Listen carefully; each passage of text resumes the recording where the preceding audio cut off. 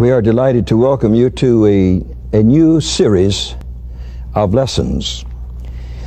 This series is on imagination. And we believe imagination to be a hidden force of human destiny. We say hidden because we use it and we don't realize it. And some use it to grow and to be blessed. Others use it to destroy themselves. And so we want you to understand imagination. The human person, whether he's a spirit, soul, and a body, the human person is so wonderfully and mysteriously made by God that it is possible that science will never completely understand the intricacies of the inside of a human person, and maybe not the body either. Imagination is one of those sources of life that we can become involved in. In the birth of human imagination, it positively and definitely was placed in the human person by God into Adam first. And we will be going back to that. And we discover, like for example in Genesis chapter 6, and that's only 6 pages from the beginning of man, you see. In verse 5, it says, God saw the wickedness of man, that his wickedness was great in the earth. Now watch carefully. And every imagination of the thoughts of his heart were only evil continually. Now right in the first of the Bible, only got 6 chapters into the Bible, we get the picture of imagination, the potential of imagination, where it says God saw it, that every imagination of the thoughts. So God has said man has imagination. It originates in his thoughts, you see, and that we're only evil continually. That he had turned it into a negative structure rather than into a positive structure. He could have turned it back to knowing God, you see, and have used it successfully in a recovering of the Garden of Eden. But rather than that, man used his powers and force and dignity of imagination in a negative manner. Now, just 5 chapters later, and in Genesis chapter 11, that's what you call the antediluvian time, before the flood. Now, and these short chapters, we come to the post-diluvian period. It says in Genesis 11:6, Jehovah said, behold, the people is one. And they all have one language. And this they began to do. And now watch carefully. Nothing will be restrained from them which they have imagined to do. What an amazing look and view and interpretation of what the word imagination means. And that's God said, because of the unity of the people and of the language and of the forces of imagination, that they could bring it into being, imagining and then do it, that there would be nothing that could restrain them. That means it's unlimited in your powers of imagination, unlimited. Every intricate development in science first begins as an imagination, and then it flows into reality and flows into being to bless. And that's the way God saw these people. So God said, when a man is not restrained, he says, and nothing will be restrained from them. You see? So God says there has to be restraint on imagination. Otherwise, man can do anything he imagines to do. That's powerful. That if you can imagine it, you can do it. When you say, I see it, then you can do it. Your abilities are really not according to your learning, to your education. Your abilities are according to your imagination. If you can see it, bring it into being from an inside of you. Some of the greatest inventors were not people educated in colleges. In fact, some of the greatest professors were not educated in college. They assembled their knowledge and put it in store and began to teach others. And so that's your imagination. Be part of your great being. In our daily intercourse of people, we often hear people say, just imagine. They mean it's almost unbelievable, but evidently it's true. You've heard people say, can you imagine that? They mean, can your mind expand to receive and accept what seems to be impossible? You heard people say, now he's got imagination. And he's speaking of an achievement someone has accomplished beyond normal human thinking. Sometimes a person is asked, can you do this? Oh, I imagine I can.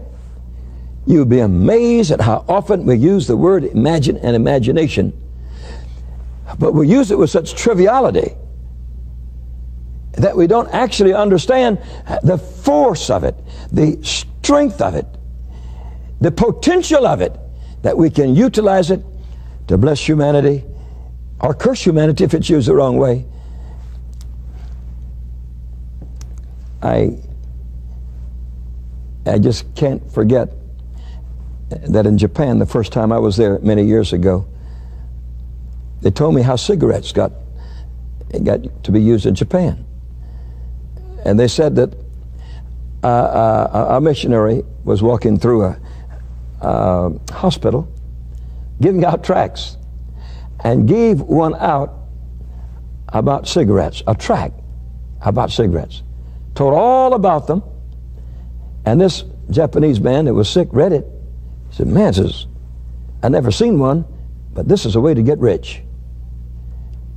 And from that hospital bed, he started the first cigarette company over in Japan. Someone handed him a piece of paper, and his powers of imagination, he hadn't seen one yet, went into force. And he said, yeah, that's a way to make money. And he learned how to produce cigarettes and how to sell them, and became a very wealthy man. They could have told him about something good, McDonald's hamburgers, and he could have made $1 million on that too. But on that hospital bed, it's where this powers of imagination focused in on getting wealthy by this thing.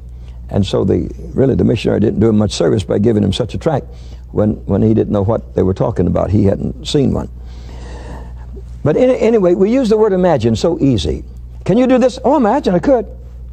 This means from the inside of us there's a force that goes into operation that creates an image that says, yeah, I can do that. Though I haven't been trained to do it, I can learn to do it, I can do it.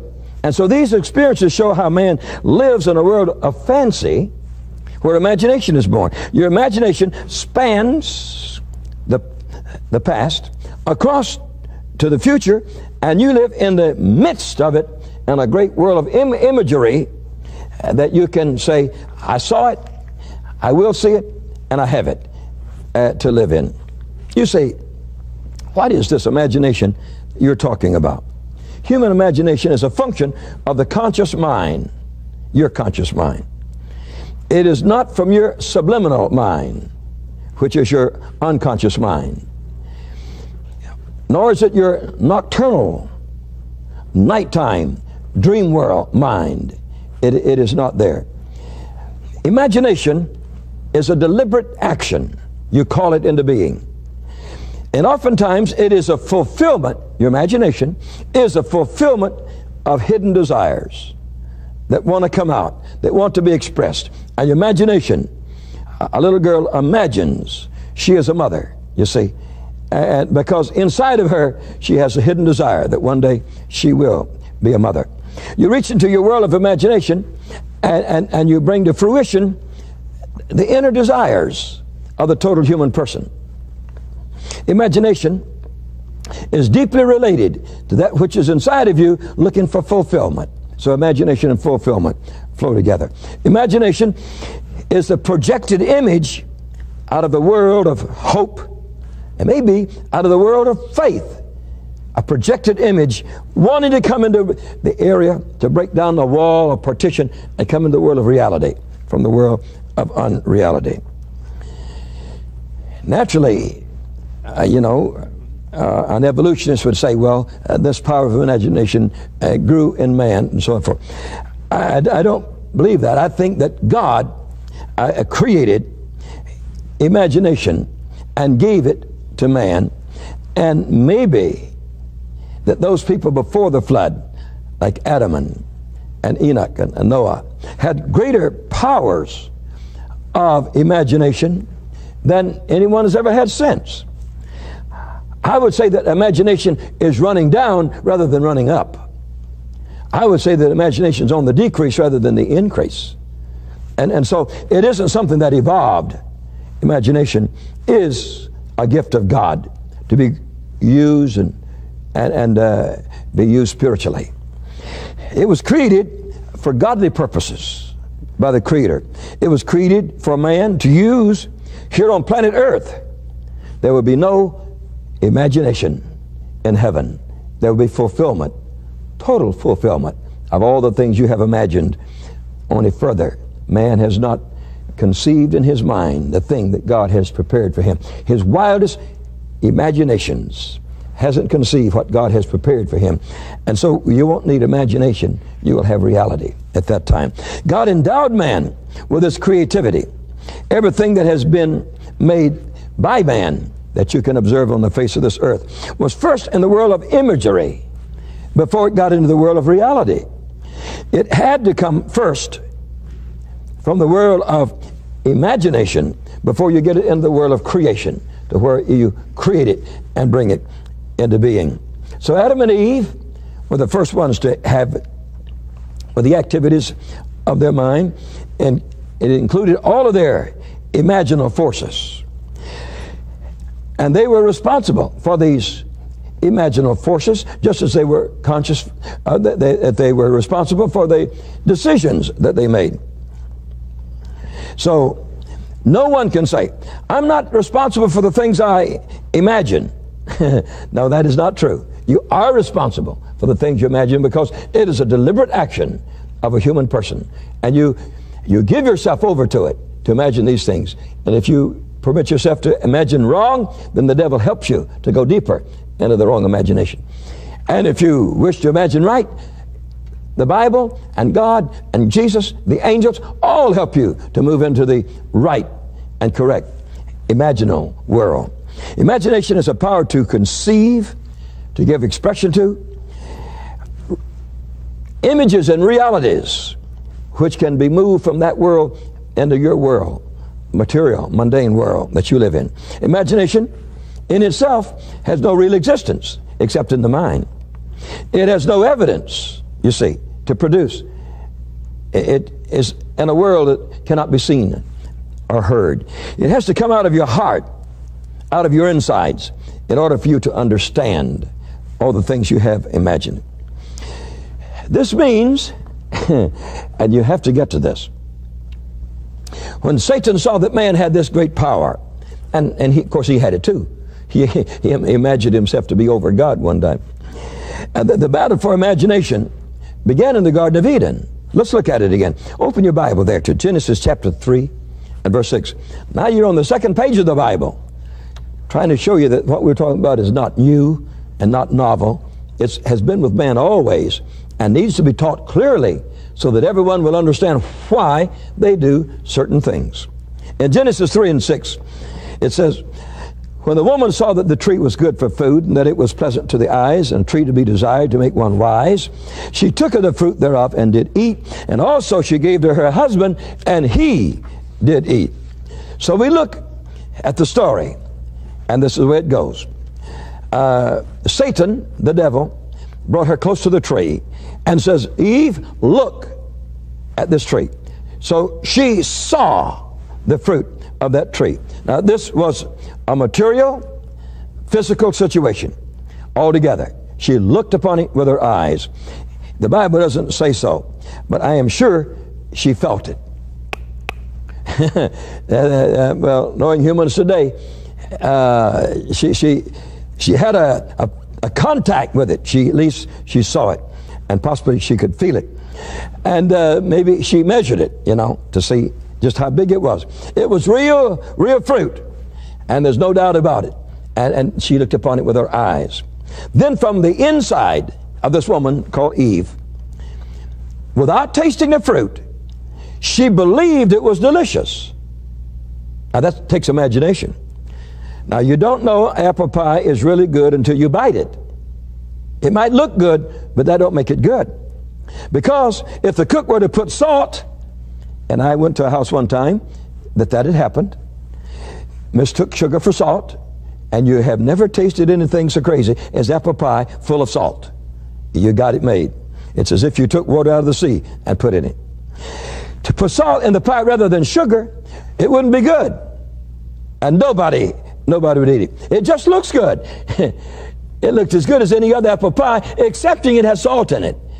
And nobody ate it. It went into the garbage. Even the dog didn't want it. Now you can pass by the window of a store or a bakery, for example. You can see something in there that looks real good, like a freshly made cake. And you can say, I'd like to have a bite of that. But in our modern world today, they make those things out of plastic for setting in store windows. So if you were to bite down on it, you'd discover it was plastic. It only looked like a cake. And what an awful expression you'd have bringing up your broken teeth off of a piece of plastic. It wasn't really good. So Eve had not tasted. She didn't know what it was. She just saw it. But she believed the devil. Eve believed the devil. She conceived within her mental powers that what she saw with her eyes would also be delicious to her taste. And they are two different functions between eyes and taste. Eve had no evidence that the fruit was delicious. It could have been briny. It could have been awful tasting. She had never had any. Eve said, it is pleasant to my eyes. I am sure it will be pleasant to my taste. Then Eve went a step further. She believed Lucifer, or the devil who was talking to her, that this tree also had a power, strange power, that would make you wise. Now that's another world. And then that's left the apple pie world and gone into a world of intelligence, you see. Now, the apple pie would make you wise, you see. They used to say if you eat fish, you'll get wise. And immediately I said, well, in that case, there ought to be a lot of fishermen that have been presidents. A lot of fishermen should be governors. And a lot of fishermen should be bankers. And you see, that runs into nonsense. And so here you see the story. She says, this will make me wise. No, apple pie won't make you wise. It'll make you fat. You see, not wise. It goes one way, not the other way. You see. Now, Eve had gotten this fruit inside her world of imagination. Not only for her lips was this good, but now she was saying for her brain it was good. You see what imagination can do for you? Eve hit a whole world of unreality. You can't eat fruit for brain food. And Eve's fanciful world, she had gotten into what she said. If I eat this fruit, I'll be smarter than Adam. And man, that's an achievement. Yeah, that's where she was working. No doubt a great battle surged within her. It wasn't an instant thing. To rule over her mind. To rise up. Because it also said, can you imagine? And you should be like God. And you should be like God. Whew, that's bigger than Adam. She'd seen God walk in the garden in the evening times with Adam, and she knew him. Imagination was a key force. Put a circle around that. Imagination was a key force that cause that situation and condition to come into fruition. We must remember, man was created for imagination. God did it, you know. Take, for example, little children lead all mankind in imagination. We sometimes lose it through the mundane operations of working with our hands and our feet and our brain. We lose this force that's innate in a child's life. And we shouldn't lose it. Imagination should stay with us as long as we live on the face of this earth. For example, a little girl, she can take a rag. And even though it might be a dishcloth, she can call it a doll. Nobody can do it but her. She sees what nobody else sees in that rag. She feels that what nobody else can feel in that rag. The rag becomes a baby. Yeah. In her world of imagination, she gives it a name. She plays and she loves a rag. That it comes from a doll to a baby. A boy, on the other hand, can take a broomstick, like I did when I was a boy, and call it a horse. And he rides that horse. He yells out orders to that horse. He wears himself out running here and forth. What he realizes is the horse is not carrying him. He's carrying the horse. But in a boy's imagination, that doesn't matter anyway. You can say, son, what are you doing? What do you have there? He'll say, Daddy, I have a horse. But you say, son, that's the world of imagination. And he says, oh no, I really have a horse. You see, children can take wooden blocks. They can put them together. They can call it a train. They can take wooden blocks, put them together. They can call it a boat. They can take wooden blocks and put it together. They call it a house, because children love imagination. You don't have to put it in there. God's already put it in there. And it can be a great asset, a great asset. I heard one time of a little boy who came walking into his house one afternoon. He says, hey, Mommy, there's a lion out there in our yard. And the mother said, now, son, there's no lion out there. Yes, Mama, there is a lion out there in our yard. I just saw that lion. I know there's a lion there. She said, now, son, you know we have a dog, and you know our dog is in the yard, and you know for sure there is no lion in that yard. Says, son, you know you're not telling the truth. There's no lion there. Yes, Mama, I am telling you the truth. There's a lion in our yard. The mother said to the boy, so now listen, son, why don't you go into your bedroom and you kneel down and pray and talk to Jesus about this lion story. So he promptly trails off into his room, kneels by his bed, and in a few minutes comes skipping back in, as joyful and as happy as a boy can be. The mother said, did you talk to Jesus about the lion story? Oh, yes, Mama, I talked to Jesus about it. Well, what did Jesus have to say? He says, Mom, says, I was talking to Jesus about it, and Jesus said to me, says, says, I thought it was a lion too when I first saw it. And he went skipping back out in the yard. Can you imagine that he imagined in his room how to answer his mother? And that Jesus, the first, he knew it wasn't a lion, but that Jesus, when he first thought it, he was a lion. He says, yeah, I saw it. I thought it was a lion too when I first saw it. And he goes skipping out to play. Children get smart real young. Yeah. Our world of imagination is a powerful world. And in that world of imagination, God wants you and me to turn that power, that force, into something big, into something good, and into something wonderful. I wish you would mark your place right there, because I would like to continue the birth of human imagination in our next study. And we will move into it in a much stronger and broader way. Many of you will say, Brother Sumrall, I must hear this again, and I want you to hear it several times. You can get it in an audio tape. I hope that you'll order it today, that you won't delay at all. This can change your life.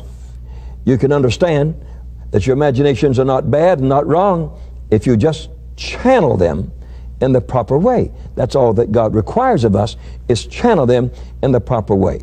Across our land today, many people are purchasing video players.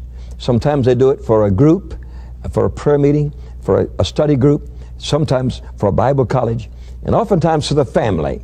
And you can receive this lesson by ordering it, and you'll get either 1 or 2 or 3 or 4 or however many lessons that you want, but you can certainly get this one, and I would be so glad for you to have it.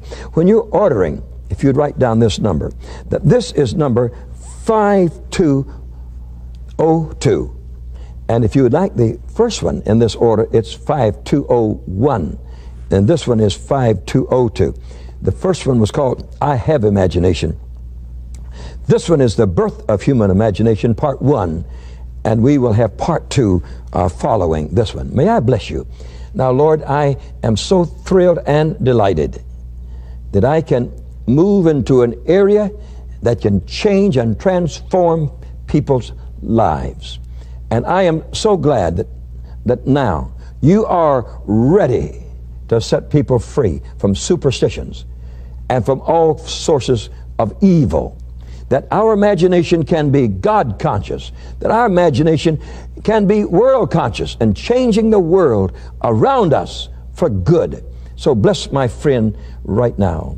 And if you don't know the Lord as your Savior, receive Him right now and say, come into my heart. The Bible says in 1 John 1 and 9, that if we confess our sins, God is faithful and just to forgive us our sins and to cleanse us from all unrighteousness.